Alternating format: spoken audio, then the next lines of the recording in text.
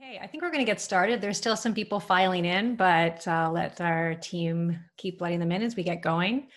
My name is Kalli Anderson. I'm the Director of Audio Journalism at the Craig Newmark Graduate School of Journalism at CUNY. And I am very excited to get going today. I believe, Jennifer, do you have any Zoom things you want to tell everyone before I launch into introducing our panelists? Yes, hi everyone. I have welcome to the meeting. Thank you all for coming. I have you all on mute now, and if you see me click mute on you during the meeting, it just means that I've silenced your microphone. The chat box is in the corner for questions at the end, and you can view in speaker view or gallery view, whatever you feel most comfortable in. We'll be recording starting now. Take it away, Kalli. Thank you all. Okay, thanks, Jen. So yeah, just again, please keep on mute. We're quite a large group, which is great. But at the end, we'll be taking questions. But for those questions, we'll be asking you again just to put them into the chat. And we have two wonderful CUNY graduate journalism students, Syed and Audrey, who will be looking through those and pulling them out and trying to get as many questions as possible to our panelists. So yeah. Okay, so just in case you're not in the right Zoom room or you forgot what you signed up for, today we're going to be talking about how to fact check narrative audio journalism. There's a lot to say about this, but we have 1 hour. So what I'm going to do is start with sort of some questions that I'm going to pose to our two panelists, and then you will have time at the end to get in as much as we can.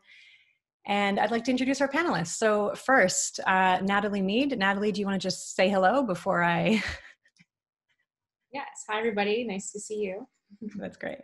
Okay, so Natalie is a fact checker at The New Yorker, where she works on the print magazine, the website, and occasionally also on the New Yorker Radio Hour.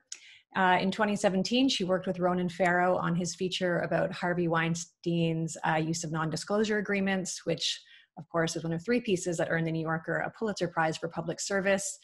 Natalie has also moonlighted for ESPN's 30 for 30 podcast series called The Sterling Affairs, which we're going to talk about later today.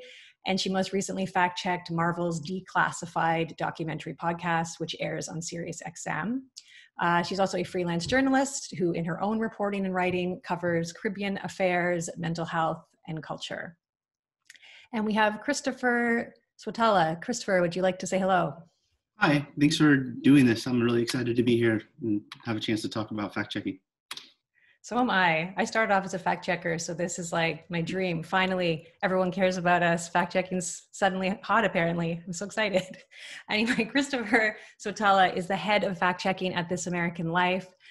He's worked there since 2015, and he first started fact checking in 2003 as an intern at The Nation. Then he's freelanced for a number of publications, including GQ, the op-ed desk of the New York Times, and he's also written about fact checking for Transom and for Slate. So welcome to both of you. Okay, so I think I'd just like to start with just sort of getting everyone on the same page. I know there might be some people in here for whom fact-checking, especially for narrative long-form audio, is a bit of a newer idea, or maybe it's something they haven't had a ton of experience doing themselves. So let's just start with, to either of you, why is it important to fact-check narrative long-form audio stories? Sure, I can start off quickly. I would say it's important because humans are not infallible. I think that, when we're talking and having conversations and we're reporting on events that had happened, we typically have different interpretations or memories of events. So it's important to go back and double check, especially when doing interviews, since a lot of narrative long-form podcasts involve interviews. And it's important to be able to go back and check what people say to make sure that their memory of the facts of the day are really important and accurate. Anything to add to that, Christopher? I mean, I agree with that. And one thing I will say about This American Life in particular is like it's like a creative process, and it's communal, and like it's really kind of fascinating to watch, because it'll be like 8, 9, 10 producers like in a room, like going over in a Google Doc, like writing something, and like they'll be, so like in doing that they can be like, oh, what's true to the reporter? And then like it can kind of shape the story, and the reporter might be kind of like nervous or whatever. And like things get created in a way where they need somebody to come through and sort of like check like the narrative that they've kind of like created and come up with in the room, because it's very much like a collective process. And it's like, oh, wouldn't it be great if it was like this, or wouldn't it be great if it was like this, or what if it like happened like this? And like in that creative process, like things slip in, and you need somebody to kind of come through and be like, whoa, maybe we need to rein this in or pull this back a little bit. So that's one thing. And there's always the big fear that, you know, and then it does happen that people kind of like fabricate stuff or misrepresent a narrative, which has happened. The worst case scenario. Yeah, this is the worst case scenario. Yeah. I think that it's interesting that you say for audio, it's that collaborative process that makes it almost like, we'll talk about this a few times, but it makes it especially susceptible to things getting a little bit slippery, because it's usually a really long timeline that you're working on something. And it's usually by nature, like tons of cooks in the kitchen, right? This is like what happens. And so I'm wondering if you can, at first, in general terms, I'll go back to you, Natalie, talk about when you're brought into a process, what types of things are you looking for that are like the go-to? These are the kinds of things that always have to be checked. You mentioned interviews, but I know that it's more than just that. I know that you're also checking other things as well. So when you're given something, maybe first tell me, what state are you usually given it in, and what do you start looking for when you're starting that process? Sure, yeah, that's a great question. So usually as a freelancer, I'm brought in towards the end of the process, right? So I see a script in its near final stages. Usually after my work is done, it's then re-recorded and then for publication or for release, right? But when I receive a script, you know, I listen to the audio first, and then I'm listening for everything that's a fact. It could be as simple as, you know, what the color of someone's costume was for a Marvel character or superhero, or it could be something that's like legally complicated or could implicate somebody, such as for 30 for 30, there was implication that in the Forum Club at the Staples Center that there was a lot of cocaine happening, right? People were doing a lot of drugs. And so I would flag that, saying this could be a potential legal issue. Are we sure that this is okay? And make sure your legal team looks at it. So anything that could sort of implicate somebody else, I look at things like, if I could see, this is kind of like, it is very granular, but if someone has described someone's property, I'll look at the Google Maps view of it to see that their interpretation of what happened at this scene is actually correct based on this Google Maps. And you know, Google Maps isn't perfect. It's backdated perhaps from a couple of months or years ago, but it's really important to pay attention to all of the details. And so that's really like the nuts and bolts of it. It's just everything that's a fact. And there's things that are facts that you wouldn't think are facts, like perhaps the weather, or perhaps I mentioned a costume, or even like the details of who might have penciled, or a comic book, for example, to talk about Marvel. It's just everything that's detailed. And then I do during the interview process, like I mentioned earlier, I fact check all of the facts that somebody says to make sure that they match up with the history as it happened. Yeah, I think like for people, I started out way at the beginning of my career as a magazine fact checker as well. And I think it is surprising sometimes for people who've never done the job or worked really closely with a fact checker to realize that like we really do mean every factual statement, Yeah. right? All of them. I remember once I had to call someone and like really drill him on like the color of the door at his summer home as a child in France or something, you know, like these things that, you know, if fact is a fact, and actually it wasn't pink, it was like bright red or whatever it is, right? So I think that that's an interesting sort of grounding that like that's the level of detail that we go into. Christopher, what stage do you usually come into when you're working at This American Life? What do you get in front of you when it's your turn to work on a story? Yeah, so the way the process works generally would be like, so a reporter and a producer shape a narrative and they get it into a draft that they feel good about. And then they take it to they start to do like group edits, and then they'll go through a couple of group edits. And by the time it gets out of a group edit with somebody who's like considered a more senior like producer or whatever, that's when I'll start like working on a script. And it's very much like Natalie says, like you really are, you're checking everything. You're checking minor details, you're checking the narrative, you're checking what it is that people said, you're checking that what people said like in the tape is actually true, like they didn't say something wrong. You're in what's kind of, especially on some of our bigger stories, what's kind of fascinating is like how much reporting really goes into them. Like, so there are so many documents that some of my colleagues like find up, legal documents, like whatever they are, and none of that stuff makes it into the story, but I still have to read all that stuff, and I still have to be able to like, I don't know what the right word is, but like you have to immerse yourself in it, and you have to understand that stuff before you start calling people. Because if you start calling people and you don't understand the material and like whatever it is, like the legal implications or the policy implications and all that stuff, you're not going to ask the right questions to get the answers that you need to check the narrative, to check the story. So you really do have to like, I usually for like a big story will spend 3, 4, 5 days kind of like just like delving through documents, and then like the next week will be like I'll just be on the phone like nonstop.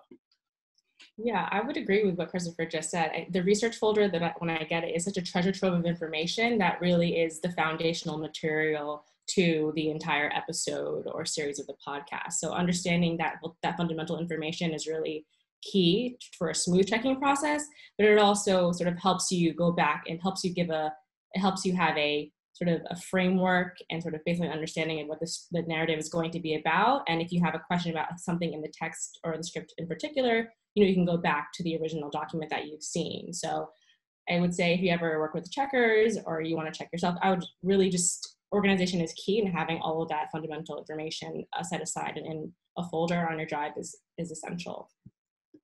Yes, for sure. And I mean, I think if you're also a freelancer, I'm sure you're like every fact checker's dream, giving the most complete research folders when you have to send stuff to a checker. Okay, I want to get into some of the details because this is a challenging thing to talk about in the abstract. And so I think what we're going to do here today is just get right into it. So we're really lucky because both Christopher and Natalie have shared with me some examples of specific episodes that they worked on, and in some cases, examples of the kind of documentation they used. And so I think the best way to do this is just to get into it. So Christopher, I think I'm going to start with you in terms of how this all actually goes down. We're going to start with this American Life story called A Phone Flickers in the Dark. And I want to play a clip from that, a little excerpt from that episode. It starts with a man sort of obsessively watching TikTok videos in the clip. But as I'm, to do that, I'm going to share my screen for a second. And while I'm getting that queued up, maybe you could just give us a bit of context about this episode and what we're about to hear, so we're not dropping people in. So the basic gist of the story is about a man. He's a Uyghur man, and he's living in Istanbul. And he moved there in like 2014 or so with his wife and started a young family. And over the course of like living there, the mother wanted to take her children home to see their grandparents, and so they did, and they disappeared. Most likely they wound up in re-education schools or re-education camps, the parents. So they've disappeared, and this is the scene where the father is watching TikTok, and he thinks he sees his son in a re-education camp. Okay, great. I'm going to play a little bit of it now. On January 4th, 2019, he was in bed and, like usual, scrolling through TikTok. It's around 2 a.m. and Abdurrahman sees this video. It's a little boy with big cheeks, expressive eyes. He's in a school answering questions in Mandarin Chinese from a teacher, off camera. Behind him, kids are milling about in winter coats. He have a leather jacket, winter jacket. The teacher asks the kid a bunch of questions. What's the name of the fatherland? The People's Republic of China. What's on the fatherland's flag? 5 stars on a red flag. Where's your water bottle? Water bottle is here. Where do we put the food we can't finish? In the trash. Abdurrahman doesn't speak Mandarin, but there is one word that stands out to him. Abdulaziz. What's your name? The teacher asks. I'm called Abdulaziz, he says. How old are you? I'm 4. That's how old Abdurrahman's son should be now. The video is just 15 seconds long, one of 100 that he's watched that day. And he can't be sure it's his son Abdulaziz. But Abdurrahman simultaneously gets this rush of love, believing that it's his son, and this intense fear that it's really him. Because his kids are supposed to be living with their grandparents while he figures out a way to get them home, and it looks like they aren't. As soon as I see it, I can feel.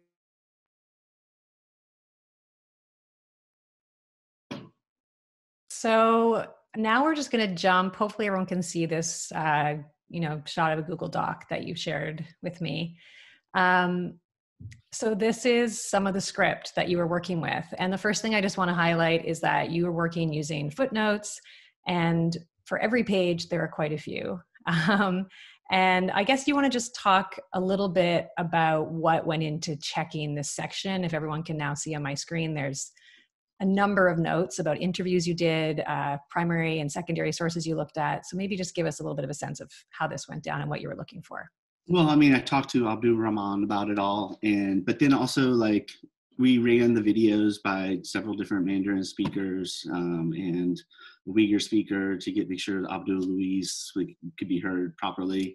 I watched the videos, and I think the thing, like what was kind of interesting about this scene was that in the first draft, it was kind of written in a way where it was sort of like very definitive, where it was like, that's my son.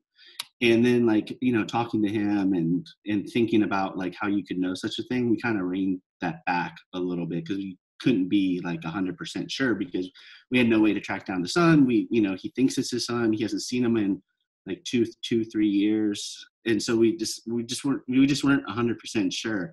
And that was like that was kind of the interesting trick about this story as a whole, was just that there was a lot of like these TikTok videos that Abdul Rahman, told us about and talked about on tape, but he had like lost his phone.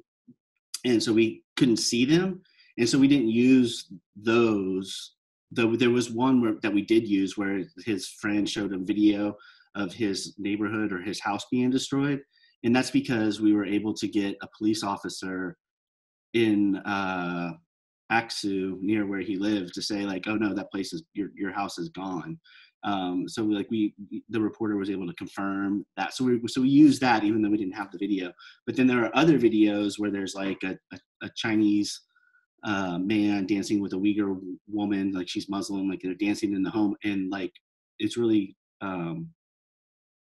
powerful video. But we had those TikTok videos, and so we felt comfortable using them. And so that was kind of like the trick of the whole piece, was kind of going through and being like, wait, this is what we know, this is what we don't know, this is what we feel comfortable saying. It's like maybe we should hedge this, because like Xinjiang is just like a part of China you can't call without putting people at risk. And so it was just a tricky thing to navigate. But anyway, like that moment where he's like, he can't be sure that it's his son, that was kind of like grew out of the fact checking, and that was kind of indicative of like what it was like, basically fact check that whole story. I find like that's an interesting moment because, I've been on both sides of this as a fact checker and as the reporter or the producer who wants to keep a narrative turn in the piece that's really important. And so I wonder if we can like hear a little bit about what it's like to have to say to the reporter and the producers working, like, yeah, it's a great moment to have him have this huge revelation. That's like, that's my son. I saw him on TikTok. But what is it like to have to be sort of like the downer, and like, do you get pushback? Like, tell us what that's like for you to have to be the one to say like, I don't know if we can for sure say it's his son. Like actually the reporter, she comes out of like a strong like public radio tradition, and so did the producer, and they were both just so lovely. Like there wasn't any like pushback at all. They were just like, no, like we really want to think through we really want to think through all this stuff and be sure that it's like we're being as careful as we can be. And so there wasn't a lot of like, it was more like we were like in this thing together. Like, you know, this story we were working on, we spent about 2 weeks working on it, like kind of like in the peak of the lockdown in New York City. And we were just like, and the reporters in Istanbul, and, you know, we're here, we worked really well together. It was really nice. And I don't know, like just in general, like This American Life is really open and takes fact checking, I think, like seriously. And it's like, there's not like, I mean, I have worked places where it's more like, I don't know, bro, like not really killing the story, you know, like it doesn't matter, does it? Like, I mean, I've definitely dealt with people who are like that, but that's not my experience here. Right. That's helpful. Before we move on to an example from Natalie, I just want to scroll down because we are not going to play the other clip, but you sent me another excerpt from later in that piece. And this is sort of when you're going through, like in the actual story, the attempts, you know, to accountability and to contact people and sort of showing some of the reporting in the script. And I noticed there's a ton of footnotes and there's just like unresolved comments from you and the producers. So I don't know if that was just a mistake or was there like a reason you might leave something unresolved, or does that tell us something? Well, they're unresolved because like these questions got raised at like, I don't know, we broadcast at like 7 o'clock, I think, or 8 o'clock in New York. It's 7 o'clock in Chicago, 8 o'clock in New York. And these questions were being raised at like 4:30, 5 o'clock on Friday night. And it was basically like, somebody was kind of just basically asking, another producer was like asking like me and Emmanuel, like, wait, do we really need to have this stuff about Purita and like all this stuff like that? Is this necessary? It's kind of like slowing down, like let's just get to the more emotional stuff. It's been a long time, but like, and basically Emmanuel just pinged me and was like, hey Christopher, don't we need this? And I was like, so I called her and I was like, hey, I think we need it for this and this reason. And I think, you know, she ended up having a conversation with the other producer and Ira, and they all decided like, oh yeah, it's like good thing to have. We were just like trying to be like as upfront about like the fact that, you know, we were able to confirm that, you know, Purita and Abdul Rahman were married and they like lived in this area. I actually ended up speaking to one of Purita's cousins who knew them in Aksu, and he was like at one point, and he was sort of just like, oh yeah, I know them, they were married and her family was religious, and he didn't know, and he's like, I haven't seen him in a long time, I don't know what happened to him. And so like, but anyway, like that's like us just trying to be like upfront about like, this is what we know. And basically me and Emmanuel, who was the producer and the reporter, kind of thought it was important for us to be kind of like pretty clear about what we were able to like nail down definitively. Yeah, I mean, as you said earlier, so much of it is like invisible, the work that goes behind all these lines, but it's sort of especially interesting when it's so important that it actually has to make it into the lines, the verification and what you did. I want to move to, just want to ask you what this is. You sent me this before I moved to Natalie. This was one of your documents for that piece. So what is this? Because I'm not able to read it. Let me know. So like, basically like, so I think Dury, she's the reporter, she did a pretty good job fact check or footnoting like different things. And there was a moment in the script where it's like, I contacted this agency, I contacted this agency, I contacted this agency, like this Ministry of Prisons or whatever, all in China. And like her footnotes were just like page after page after page of this. And I was like, I don't know what this is. And so I sent some of those images to a friend of mine who speaks Mandarin. And he's like, oh, this is the Ministry of Information or whatever. And that's their contact information. And I was like, is that a phone number or whatever? And he's like, no, it's a fax number. And so I was like, oh, okay, so she faxed this stuff. And I was like, well, what's the responses and what did she fax? And so then I called her. She had a fixer in Istanbul, somebody who spoke Uyghur and Mandarin because she doesn't speak either. And so I called this guy and he was like, oh yeah, we tried to fax them, but the faxes didn't go through. And I was like, what do you mean the faxes didn't go through? And he was like, well, they just didn't work. And I was like, and this was like a week before broadcast. And so you know, me and Manuel and Dury had a conversation, and we ended up, and like Dury had this theory that she didn't think that the faxes went through because they were from another country, and they wouldn't go through in China. So we ended up hiring a journalist in Beijing to fax all this stuff to these different agencies over the weekend. And there's like a scene in the story where this journalist, she calls one of them, and the guy is like, answers the phone. He's like, yeah, the fax doesn't work. And she's like, was there another fax? And he's like, no, but I'll listen to your questions. And then she starts asking questions about how the family disappeared and their re-education camps. And he's like, you're a liar. Like that's not true. Not blah, blah, blah. And so anyway, that all became part of the story. That's cool. I like when the fact checking, process also winds its way back in. Okay, I want to thank you so much for sharing that. I want to move on to Natalie's great example that you shared. So this is from the 30 for 30 series, The Sterling Affairs, which for those who haven't listened, it's about the now very disgraced former owner of the Los Angeles Clippers, Donald Sterling, and these tapes that were recorded of him being racist and otherwise insulting and offensive in a myriad ways. So I think, I'm going to play the part of sort of the reporter and then a little bit of Magic Johnson reacting to Sterling sort of being recorded, insulting him specifically. Is there anything you want to say about this, Natalie, before I play the audio?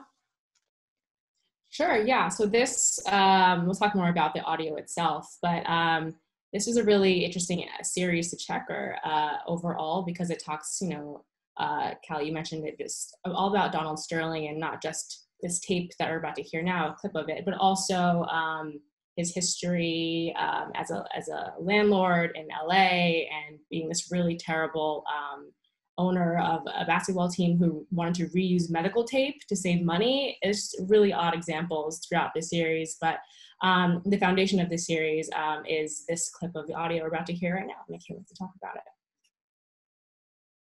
It was as shocking and as bizarre as anything on the tape that a picture of V. Stiviano and Magic Johnson had set him off. To hear Donald Sterling talk that way about Magic, the guy who turned the Lakers into a dynasty, who'd fought off HIV, that's the guy Donald Sterling told his mistress wasn't welcome at his games? Plain and simple. When you heard those comments, Magic, what was your reaction? I was really upset. You can't understand how hurt I was. He shouldn't own a team anymore, especially when you have African Americans renting his apartments. Okay, so actually that's just a short part of the longer section, but I found it interesting because you told me that there's something in there that in the original script you did end up having to change, just in that short reference to Magic Johnson. That was a pretty big one. Yes, so in the original script, the reporter, her name is Ramona Shelbourne, and she is an expert reporter, especially about basketball in LA. So having a reporter, having a reporter who's already an expert is really like a treat as a fact checker, but also sometimes they make very subtle mistakes like this one. So in the first pass of the script, she said that Magic Johnson had AIDS, but in reality he had HIV, and which is the virus, while AIDS is a condition. So it's a very small nuance, but at the end of the day, it's a very big inaccuracy in terms of Magic's, his virus, his disease that he was able to overcome over time. And especially, in the early 90s when he contracted the disease and how it really affected the Black community, it was really important to get this fact right and to correct it. And fortunately, the team at ESPN was also great and receiving changes, and they changed it over very quickly without debate. So I want to stop sharing my screen a second, but I just want to show one more thing that you sent me, which I thought was interesting, like the range of sort of documents you use to fact check. So on one side, we've got like a little screenshot of just the court documents, which I'm sure I'll get you to talk about in a minute, of like how much you often use court documents for this kind of thing. And then you also mentioned that you actually used TMZ. What was the actual fact that TMZ confirmed for you? Sure. So when you listen to the series in episode 1, I believe, or I think it's episode 2, the original script described like a video going viral of this audio that was the audio of Donald Sterling saying these really like heinous racist things. But in reality, it's not a video. It was simply like an audio clip. And so in my notes to the editorial producer, Julia Henderson, basically, I had to say, listen, if we keep the word video in, it might make listeners think that they missed something. So the thing is that V. Stiviano took to recording nearly every conversation she ever had with Donald Sterling, so as to help him remember things, because she said that he couldn't remember things that he said to her. So this terrible clip is just one of the things that she captured on her in their day-to-day correspondence. So it was really important to make sure that we didn't misrepresent the actual like key to this entire series, which was this audio recording. So we came to a compromise and the audio went viral over time, rather than saying this video went viral. And so, and TMZ was the first news source to actually break the news about Donald Sterling, whereas it had sort of been kicked around the LA Clippers office and the NBA like upper management as well. But the TMZ was the ones to break the story. And usually in fact checking, you always want to find like the primary source, and often, and you want to go back to the news organization that had the original bit of information, and that's why TMZ was crucial in this specific instance. Yeah, I mean, I think that's interesting like whatever was first, they were first. Yeah, and ironically, I don't know if anybody knows this, TMZ is usually very accurate in terms of their celebrity gossip. So when it comes down to it, they're quite a reliable source, believe it or not. Yeah. Okay. I know people have questions. I can see them coming in. I guess the last thing I want to ask before I start just letting other people ask questions, because I could go on about a lot of these things. I'm sure there's some people listening and watching that are maybe feeling a little overwhelmed or worried that they have not done things correctly if they're at a shop that doesn't have a fact checker, or they haven't worked with one before, or they're a freelancer who's just like not sure if they're giving the right stuff to a fact checker, or they're a small audio department at a giant media brand that doesn't pay as much attention to audio as they should. So what advice do both of you have for someone who's independent or for a smaller shop, doesn't have a full-time fact checker, to bring the same kind of rigor that you bring when you're working as an outsider onto their own work? That's my question for either of you. I'll take a stab. I think like one of the things I've become a big believer in like the footnoting process. So I think like even if you're doing that process, like if you're working independently, you can do that yourself. Like go through and start footnoting your sourcing. But there's a few tricks that I think too. Like I think I'm a big believer in that. So that way you can kind of like see where things are coming from.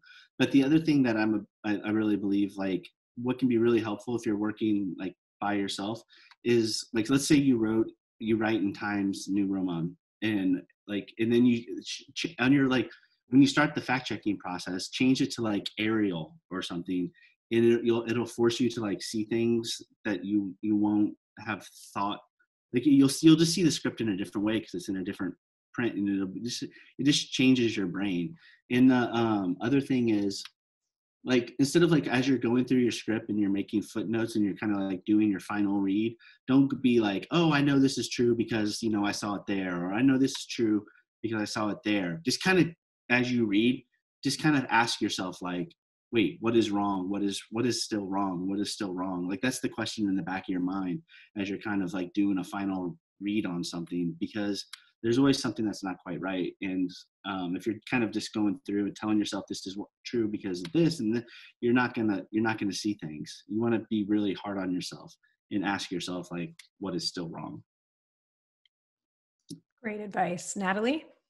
Yeah, I think a lot of that is great. I had no idea about the font changing tip. I'm going to use that, Christopher. Thank you. Yeah, me too. But yeah, when you go back through and after you've written a script, I think footnoting is really important, because as you go back and look at your original source, you oftentimes can catch your own errors. And one thing I would add is that try to like bake in an extra half of a day just so you can dedicate a good chunk of time just to rereading the script and sort of removing yourself from the process. So it might mean like putting it down for a day, sleeping on it, waking up in the morning, and just giving your brain a rest. So then you can sort of look at it in sort of a 30,000 foot view, but also at the same time, like looking at the details, sort of, because it's sort of removing yourself from the process, which I think will help you be able to look at your script objectively and still be able to sort of criticize it, because in some ways, fact checking is a bit of a critical analysis of the words on the paper or the audio that you're hearing. So I think just giving yourself the time and space to do that, and like planning ahead, like I'm going to need to dedicate 6 hours. Like it typically takes me like 10 hours to fact check like one 1 hour episode. And you might not have 10 hours if you're a one person team, but it's really crucial to like footnote while you're writing the script, and then at the end, like give yourself more time to double check it, which might help split up the time and be able to make sure that your script is accurate before you track it. Yeah, great advice. Okay, I'm giving Syed, I'm going to come to you after this question. So if you want to pull out the first one from the chat.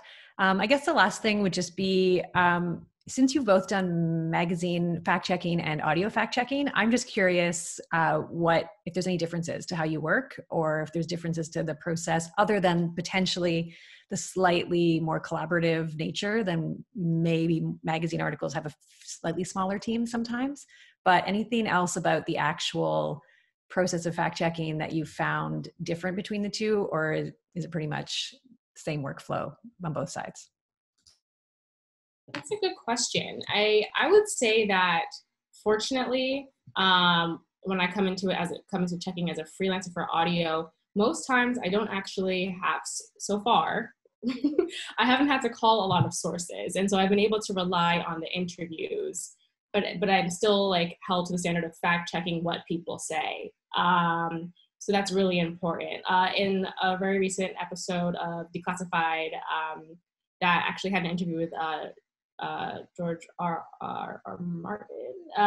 Don't quote me on that. So basically, he said something to the effect of where like the second annual Marvel convention, Comic-Con, was held, and he actually got the name of the vicinity where they held it incorrect. And so I had to go back and write in the script saying, this is actually what it is called.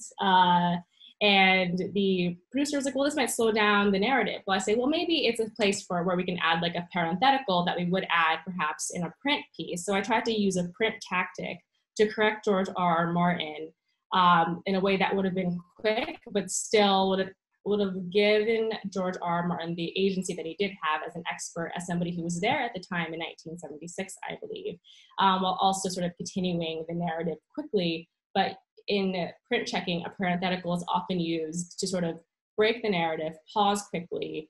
Oftentimes it's used to sort of either say that someone didn't participate in the checking process, or it's used to sort of give a counter argument or to correct something that someone has said. So that was my sort of goal in that moment, was to sort of use a print tactic in an audio script. And I hope it works out. I hope that's how they edit it. So that one hasn't aired yet? I don't think so. I think it's coming out very, very soon. If it hasn't aired. So you'll have to see if your suggestion of how to handle it actually is what makes it through. Yeah. Oftentimes, it's actually a collaborative process. So sometimes, like one of the producers on the episode will respond to me in my comments, and that was a dialogue we had like in the comments. So I believe it should be in the script, and they should have updated it, and either Evan or Lorraine, who are the hosts, will make that note. But the reason I sort of pushed back on that was because what George R. Martin said wasn't accurate. And so like as a fact checker, I can't let things go that aren't accurate, because that'll keep me up at night. So I think that the team at Marvel is great. And so they'll come up with a creative solution to get that in there. I'm very positive of it. But I would say I was very collaborative process. And I would just say like on the magazine side, it's also very collaborative, like the writer and the editor, at least at a place like the New Yorker, where the facts are like supreme. And sometimes, the narrative will have to change because the facts, prove otherwise, or there's more facts to be uncovered that make the story even better than it is on paper. So those are the main differences I've seen in the process. Anything to add to that, Christopher? I think like the way, no, I think the way the audio, like the way we fact check is pretty much like the magazine would do it. Like you call everybody, you look at it's kind of the same. Mm-hmm. I like that idea though of like the limitations of what you can add being a bit different in audio, right? Like you can't just have like a whole paragraph voiced by the host as a parenthetical as easily as you can for print. I hadn't thought of that before. That stuff you kind of just you cut it and work around it and that sort of thing. I think the way we fact check is like a magazine would fact check. Nice. Okay, I want to get to some questions from our eager big audience here. So Syed, can you give us one to start with, please? Sure. So the first question I have is, do fact checkers account for omitted facts? And what is the judgment process for determining whether some omitted piece of information must appear in the story? Something that was omitted. Okay, who wants to take that one?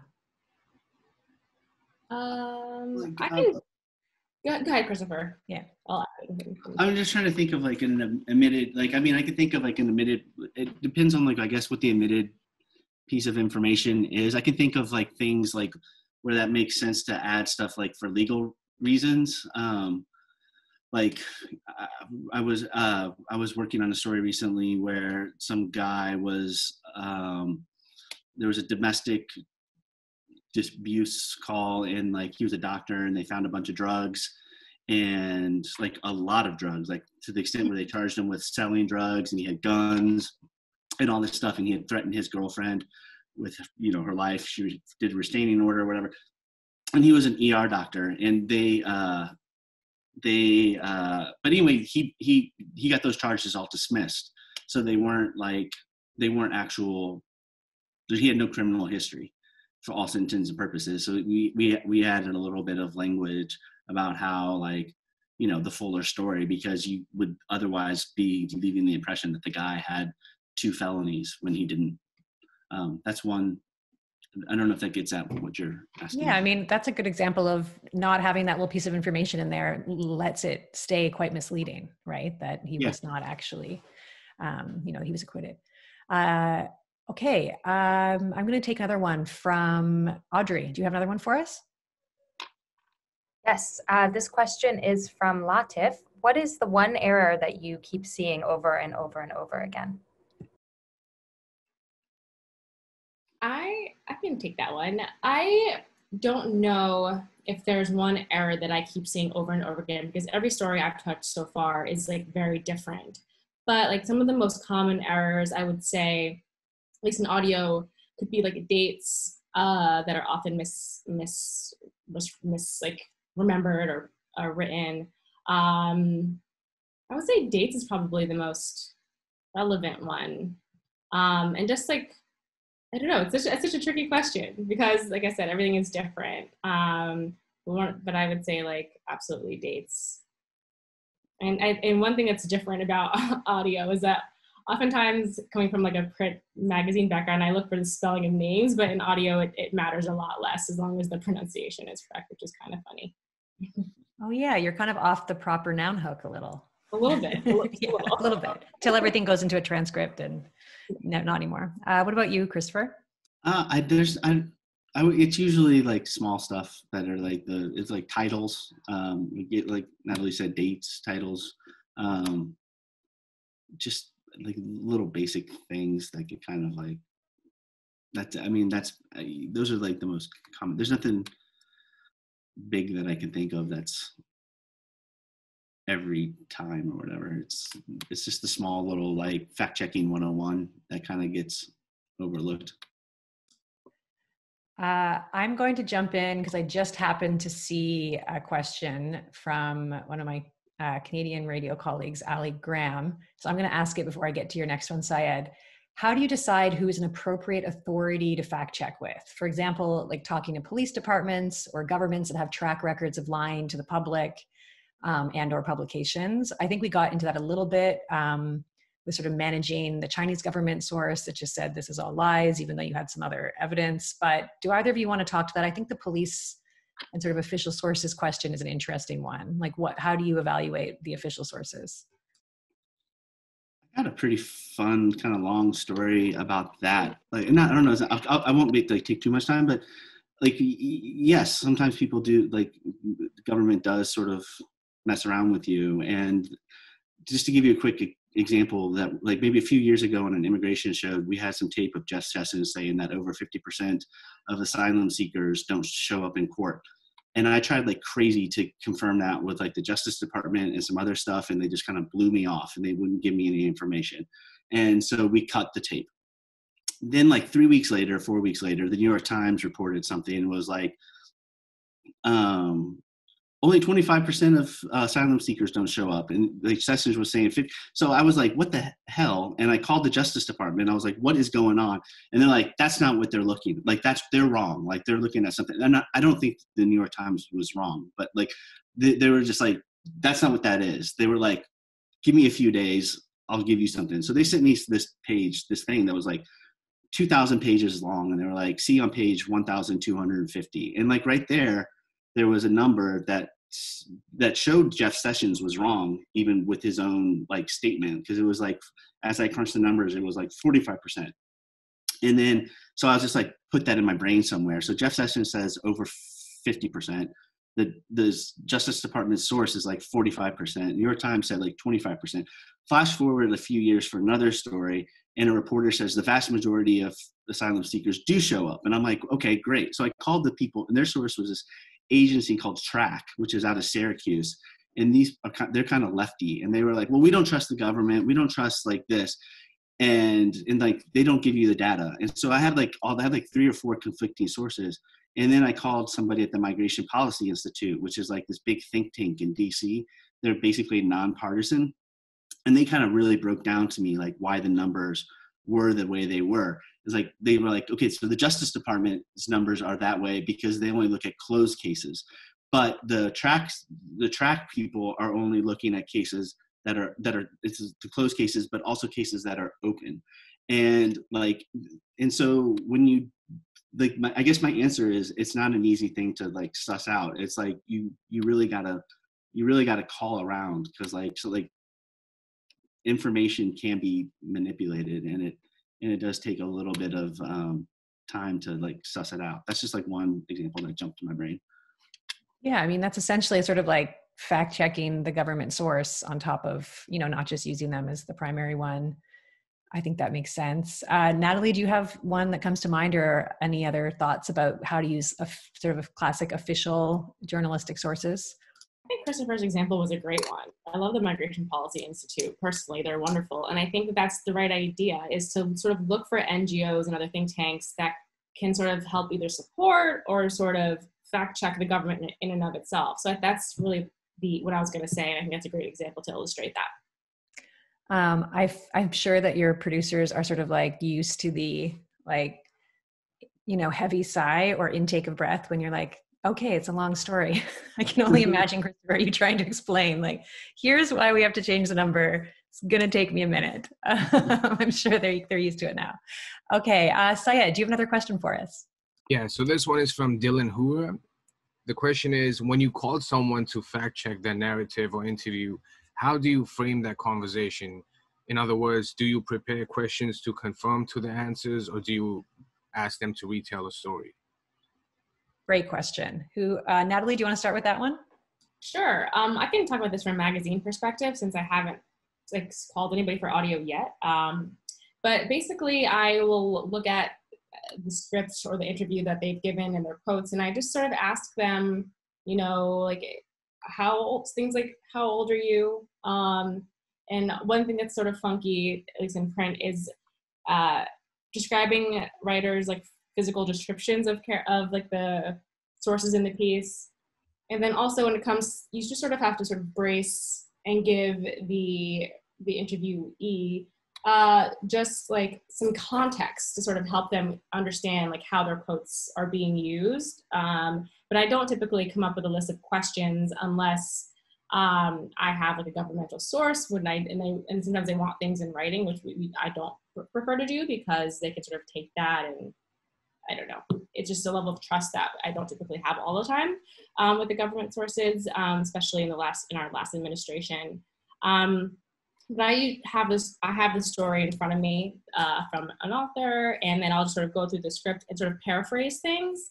and sort of listen out for anything that, obviously listening for things that are like easy confirms, yes, yes, yes, I said that, yes, this is true. And I also keep an eye out for if, sources all of a sudden are switching up their story. And then I will pry and ask more questions. And I always ask for more detail than what's on the page, because I like to understand the entire context of what has been written or what's in the script so far. And sometimes that additional information, at least on the print side, will sort of help build up a narrative and add some really interesting color to the story that wasn't there before. That's my strategy. I'm interested to know how either of you manage, if and when, I would say when, you're fact checking. Maybe it's even an audio piece and you have the original interview, but in the process of checking, the person sort of gets cold feet a bit or starts realizing that maybe they're not sure anymore, or this might not be in the context that they wanted it to be in, and they almost start trying to like retreat from the consent that they may have given the reporter in the beginning. Maybe you're amazing and that's never happened to you, but if it ever has, I'd be interested to know how you start to manage that even on the phone with someone who starts to be sort of getting nervous or contradicting things that actually they're on tape saying. That's a tricky thing about it. I'll just say, like, with like, the vast majority of like what This American Life, like, people aren't like contesting that sort of stuff, but the people who do contest will be like people who are political, or they're saying controversial things. And it's like, I mean, I even remember like, or they start to try to inject like bad information about other people into the stories. It can be a real sort of like you have to be like, no, but you said this on tape, and like you said this, like, and now you're saying you didn't say it. We have you on, and you have these conversations, and then you have the conversation with the person, and like maybe it didn't go well, like whatever, and then you have a conversation with the producer about it, and then you kind of suss out like, wait, what seems like the most responsible thing to do, and like, because like a lot of the times too is like, if it's somebody getting cold feet about something that's very traumatic that happened to them, like that's a very different conversation than a conversation with, a politician who says like, I never said that, like an Alex Jones type or whatever, or be like, that's all lies, that's manipulated or tape or whatever. So like they're all conversations, and there's no hard and fast like it's a conversation with the producer and the reporter and me being like, oh, this is what we know and this is what we're most comfortable with. Yeah, I guess there's someone who is asking Isabel Robertson about sort of checking or properly representing emotional truths. It's Isabel who fact checks for StoryCorps and is often working very personal stories. And I wonder if you can speak to that, because obviously, as you said, it's very different, like an accountability type interview with a public figure or someone controversial versus like two siblings that misremember or remember an instance in their childhood differently, or someone who, believes that something happened a certain way and that's their personal recollection, and versus someone else's recollection, or maybe, as Isabel brought up, sort of this idea of what's emotionally true to them. I'd really like to hear how you manage these stories that maybe aren't big picture policy, legal, heavy, but are really heavy for the people involved. I mean, I usually call them and I give them the context. Like, this is, I give them the overview of like what the story is about, and like, so-and-so talked to you about this, this, and this. This is what the story is about. And I kind of like lay out like, and then you said this and you said this. And, I have a conversation with them about like what happened. And I just can't think of like, I mean, I can't think of like an instance where somebody's gotten like super cold feet about this sort of stuff. Like a lot of times they sort of know they're telling an emotional story to like This American Life, and they kind of like know what that is. Like I haven't had a lot of experience with somebody being like getting cold feet. Like more often than not, they're thankful for the call and appreciate it. I haven't had tons of experience where somebody was like freaked out or something. Have either of you ever had a sort of inconsequential but highly variable like recollection from two different people in a story, or has it generally already been sorted out by the reporter? I don't know. I don't know what this one might be. I don't know. I don't know. Do you have one, Natalie? Yeah, so I think so. I mean, and this is an audio conversation, but from a print standpoint, That's I fine. mean, we would want to like have both voices and like at least acknowledge the fact that there was like a conflict of memory or perception or emotion. You know, oftentimes we're talking about family, like you know, if a child, you know, this is a general example, like says that they had a horrible childhood, and then it's our job to sort of call like the parent to verify, like, would you agree? And oftentimes a parent will hardly admit that they like subjected their child to a very just like uncomfortable and like dysfunctional childhood. But I think it's worth at least, you know, giving that other party, you know, at least letting their voices be heard to be able to tell the entire story in a full circle way. And then the listener or reader can sort of draw inferences from there and sort of, and I think it's our job as fact checkers, as journalists, to tell both sides of the story, even though if one emotional truth seems very compelling, sometimes, you know, we just have to sort of give air to the other side of the story, even if it sounds crazy or if we really want to believe the person. It's just part of our job to sort of dedicate some time for doing that. I hope that answers your question. I think that makes a lot of sense. And I think it's a good point that it goes back to that idea too of sometimes fact checkers aren't just crossing things out, but sometimes suggesting additions or things that might be missing for context or for, bringing in another voice that wasn't originally there. Anything to add to that, Christopher? No, I think her thoughts are good. Like, I mean, I can think of instances on the show where we've had like a person do like an emotional story, like, you know, like, and then you contact the family, the parents or whatever, and they kind of be like, no, that's not true. And we have to like, kind of like work in some things about that. But yeah, like I do, but I don't think any of that, like, yeah, you do, we do contact like, you know, parents or uncles or whatever, and try to take into like account, you know, their point of view. Right. Well, thank you both so much for everything that you've shared, for getting us right behind the curtain into the, you know, details of how this all goes down for those who haven't done it. There are so many questions. People would keep you here for 2 hours or more, I'm sure, if they could, but we're all super busy fact-checking the next great podcast to come out, I'm sure. So I want to thank you for being here. Thank you to everyone else who came and who asked questions and who was interested in facts. I'm really happy that there's this much interest, and I hope that we keep moving forward with that in audio. It becomes more and more the norm. So thanks very much. That's it for today. We'll be emailing a link to those who registered to a recording of this event if you would like to hear it or re-listen to any parts or watch any parts again. Thanks very much. Thank you, Kalli. Thanks everybody for watching. Thanks. Thank you. Enjoyed this.